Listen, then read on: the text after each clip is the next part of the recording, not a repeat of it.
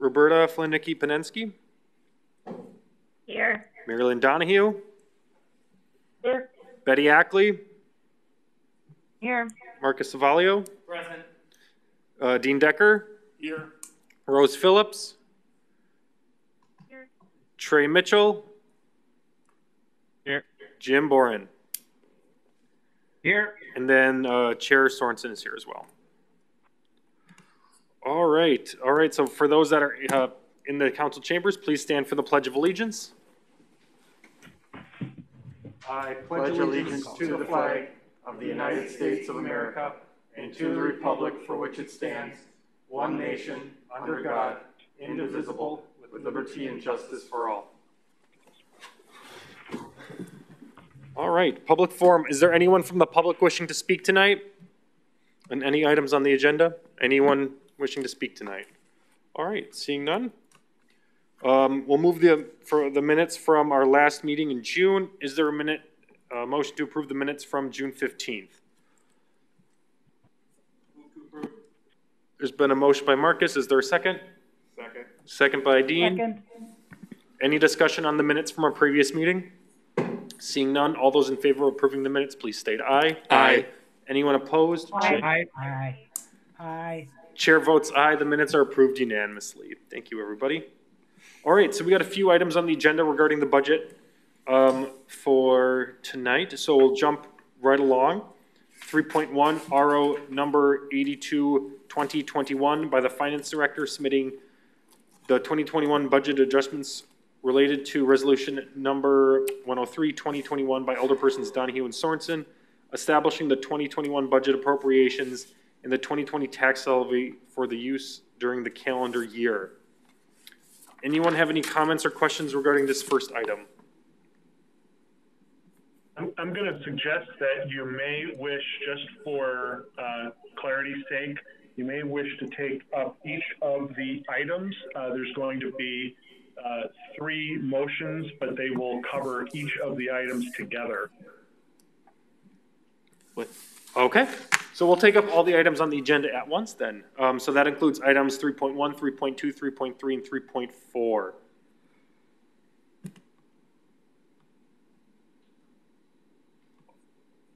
Move to adopt the resolutions. So I've forwarded to Alderperson Sorensen a list of motions, including amendments, and yep. So I'm gonna suggest those. Since Alder Sorensen is the only one with them, I'll leave it up to you, Alder Sorensen, if you want me to read them or if you want to. Sure, I got make them. Those. So just for parliamentary procedure, we'll make a motion to approve first. Is there a second? Second. And there's a second. All right, so the amendment that we need to make is to amend RC number 164 2021 as to incorporate each change outlined in RO number 82 2021.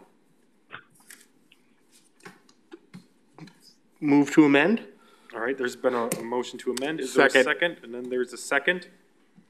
Any discussion on that specific RC? What are we doing? Alder Svalio? Yeah, what is this regard? Like, what is the change that's being made here? We'll give that to Marty. Excellent question, Mark, because I was just waiting for someone to ask the question. So what I'll do is I'll go through each of the changes that took place from what your budget summary document looked like and what we are proposing for changes. As discussed at the previous Finance and Personnel Committee meeting on October 12th, there was discussion around moving a fire department employee from the general fund and over to the ambulance fund. So the administration portion of that individual salary is a reduction on the general fund of $157,190. It's an increase of $157,190 on the special revenue ambulance fund.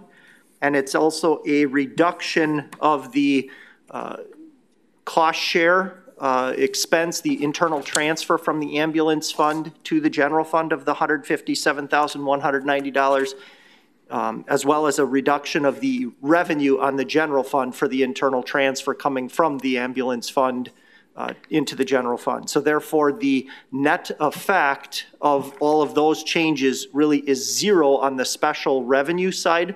On the expenditure side, on the general fund, you'll see a reduction of $157,190. That's ultimately what the committee and council have to approve, is the expenditure side, not the revenue. So therefore, you see a reduction on the expenditures in general fund.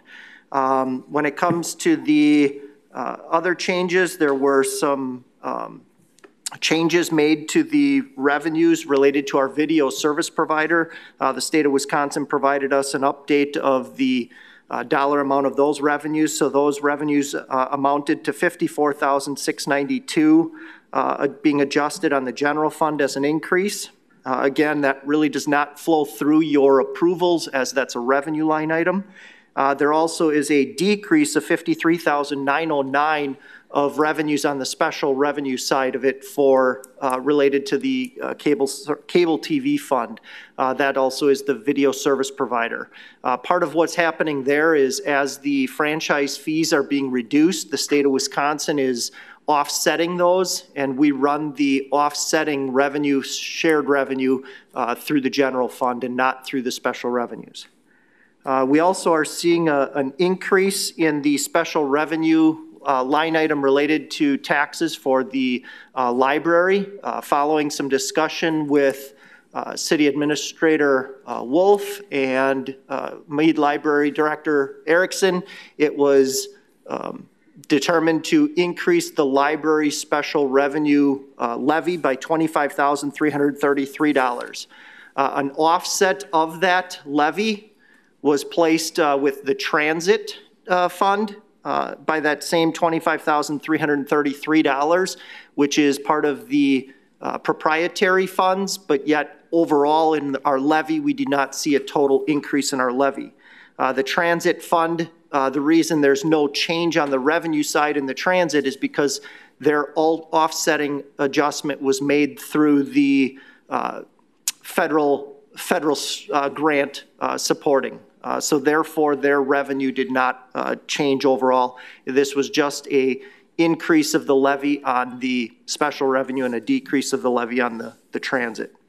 And then we have one final, or two other changes. One was a decrease in principal and interest through our debt service.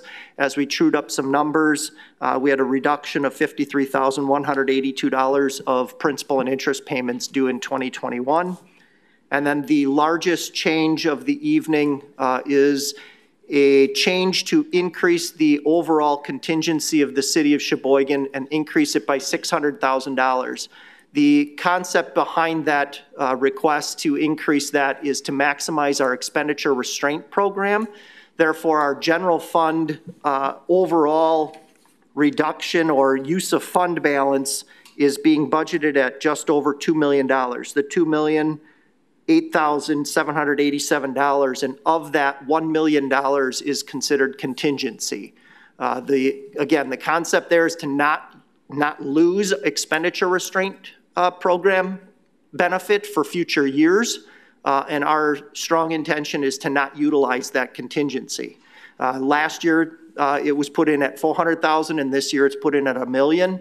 And this really comes to play with how our budget was built, with large increase in net new construction, as well as the use of a lot of the expenses related to training, other COVID pandemic. I mean, that's one area where this $1 million could get potentially used in 2021, is really, we have no idea where this pandemic could go. But certainly our goal is to utilize all the dollars within the budgets as they were presented and not touch the contingency.